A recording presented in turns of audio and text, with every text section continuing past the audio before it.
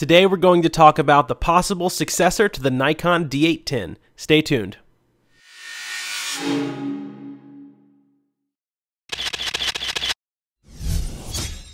Hello everybody, Eric Marks here again with FindingMiddle-earth.com, and today we're going to talk about the successor to the Nikon D810. Actually, we're going to talk about where is the successor to the Nikon D810. I am just begging for it. Been waiting for a little while. I own a Nikon D810. If you follow me, you know that this is my favorite Nikon camera I've ever used. I use it for all my landscape and outdoor photography. And I mainly do fine art landscape stuff, so I use this for big fine art gallery prints and do a lot of print sales online. So that's kind of my main focus, is resolution and image quality, because when you sell prints, you want them really rich and just filled with detail and color. So before we start, I'm going to read a quick article on the Nikon Rumors website page here, okay? And by the way, I'm not like endorsing this page in any way. I don't think they're, great or, not so great. I'm just reading an article because this seems to be the website that a lot of people go to get their rumors. So here we go. On NikonRumors.com, they posted this article on October 9th of 2015, so just a few months ago. Okay, and here's what it says. It says, I received a tip that Nikon is working on a new D810s camera that should be announced soon. I do not have any details or specifications, but I am guessing that compared to the D810, the new D810s will have better ISO performance and maybe a few other small improvements. And then they go on to talk about a couple of other possible small improvements. And then they say, this information comes from a very reliable source who previously told me about the D810 camera. However, like I already mentioned, I have not received any other D810s tips, which makes this rumor questionable. So, I hope that rumor is questionable, because I will be honest, I'm going to be really disappointed in Nikon if they decide to just come out with the D810s and give it a better stop of low light performance and then, call it quits.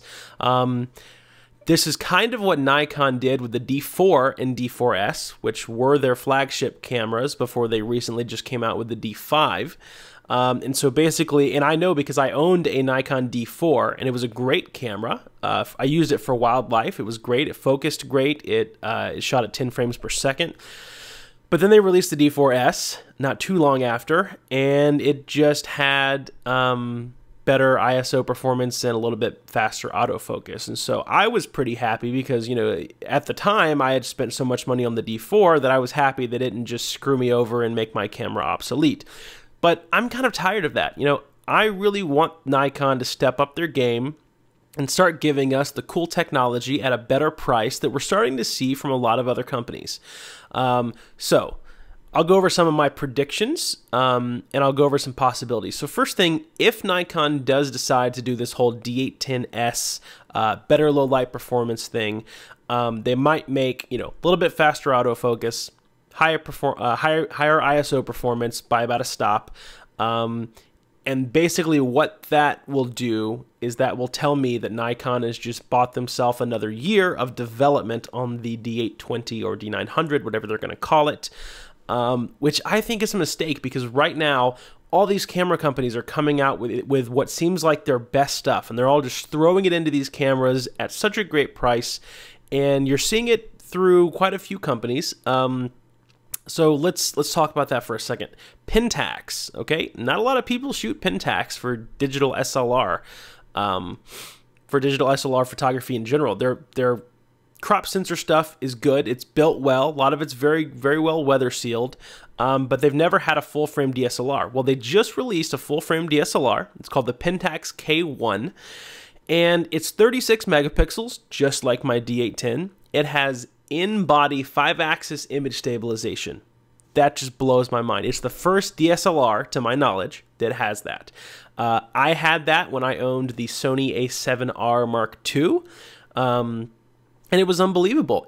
I could shoot handheld at like 1/10 of a second and get sharp photos. So they put that into the Pentax K1. I believe it has 4K recording, almost positive it does, and it has weather sealing. It's got the 36 megapixels. It's got 33 focus points, so not the most focus points in the world, but from what I hear, it focuses really fast. And it's got the stabilization, and it comes in at a price of $1,800 US. How do they, how do they do this? So when I saw this Pentax K1 come out, I just thought I have to make this video talking about where is this successor that Nikon is going to be releasing, or hopefully they're going to be releasing. I want something that I can take out like this D810 and take it into the wilderness and know that I have a beastly camera that's going to make unbelievable prints in the end, and I want that confidence again with Nikon. I have it in the D810, but I don't want to buy another D810. I'm sitting here, I have money already set aside for a second camera, because I did have a Nikon D800E as my second camera, but it had some really bad autofocus issues, so I let Nikon fix it, and then I sold it, and I'm just waiting for something new. I don't want to buy the new Nikon D5 or D500 that came out. I just don't want to spend $2 on a crop sensor camera body with 20 megapixels. It just doesn't really sound like my thing for what I need for my type of photography. It's great if you do sports and action, wildlife stuff. It'll be great for you. So here's what I think is going to happen if they release a D820 or a D900. Okay, this is what I think would have to happen in order to keep me really interested in Nikon's technology and their future evolution of cameras. So this isn't my prediction of what, will happen. Like, I haven't heard this from Nikon. I don't have any sources inside of Nikon's corporation. I'm just simply saying I think these are the features that they would have to add in order to keep the D810 at the $3,200 price range that it was when it was released. So here we go. D820, D900, I think it's a given. It has to have 4K video recording, okay? Every DSLR right now is on this whole 29-minute limit of 4K recording or 1080p recording.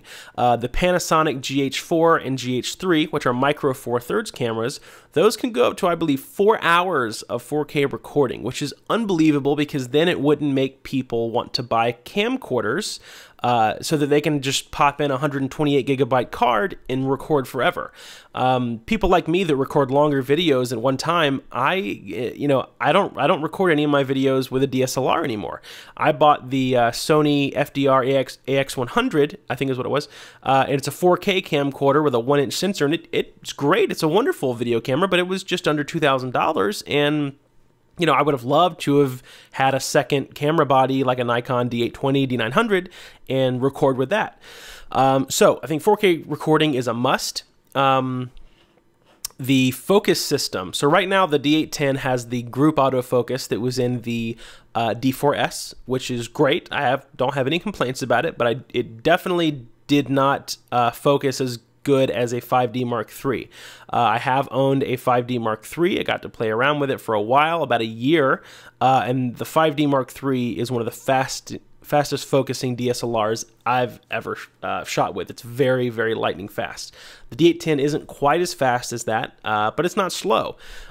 So I think they would be smart to drop the 153 autofocus point system in from the D5 and D500 and just throw that right into this new D820, especially since they're probably going to charge upwards of $3,000. I better not get 10 more focus points and pay $1,000 more than the D500, which has, I just hit my microphone, which has, so many more focus points. So I think they better drop in those 153 focus points, 4K video recording, and I would love to see them break the limit on this 29-minute recording thing.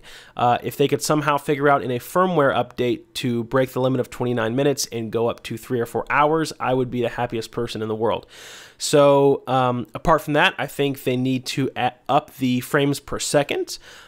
So that I don't have to also buy another camera for wildlife and action. I would love to be able to just say, okay, great, I'll take this, 36 megapixel camera or whatever, pop it into DX crop mode, and now I'm on 10 frames per second. So I would love for them to add 8 frames per second or 10 frames per second, something like this. even if they did 8 frames per second native and like 10 frames per second in crop mode or with a battery grip, something. I just want my $3,000 camera to do 10 frames per second, especially when the little Sony a6000 and a6300 do 11 frames per second and they're like this big. Okay, so I really, really think that's necessary now. We're at a point where people just don't like paying more money to get less features. It just doesn't make sense when they're seeing all these other camera companies come out with these crazy features and packing them into, you know, this one camera to rule them all, if you will. Okay, so as far as the megapixel count, I hope they don't, you know, go 36 megapixels again. I'm not complaining. I think 36 megapixels is enough for anybody, but with Sony having their A7R Mark II sitting at 42 megapixels and Canon having their 5DS and 5DSR sitting at 50 megapixels, I'm hoping Sony will do something about this. I'm sorry, not Sony. Nikon will do something about this, especially since Nikon uses Sony sensors. They could easily, you know, take the sensor from the A7R II, you know, upgrade it a little bit and pop it into the new D820 or D900. And then now we're rocking with a Nikon with 42 megapixels. We'll have 4K recording, fast focus, fast frame rate. I hope they put in Snap Bridge from the D5 and D500. And touchscreen would be great. Another huge thing, this is like one of the biggest things I've wanted for so long on these cameras that I'm paying so much money for, GPS. I want built-in GPS, please. I don't want to have to buy some $200 unit to plug into the side of my camera and have it get knocked on trees and rocks. I just want you to build in the GPS. That's another thing that the Pentax K1 has, by the way, is it's got built-in GPS, all for that $1,800 price tag. I don't know how they're doing this, but they're doing it right. I've heard countless people now online that have reviewed this camera say that it is just unbelievable. I'm not switching to Pentax, so don't worry. I might get it to play with it and review it, but I love my Nikon gear. I'm simply just making this video because I want Nikon to do better.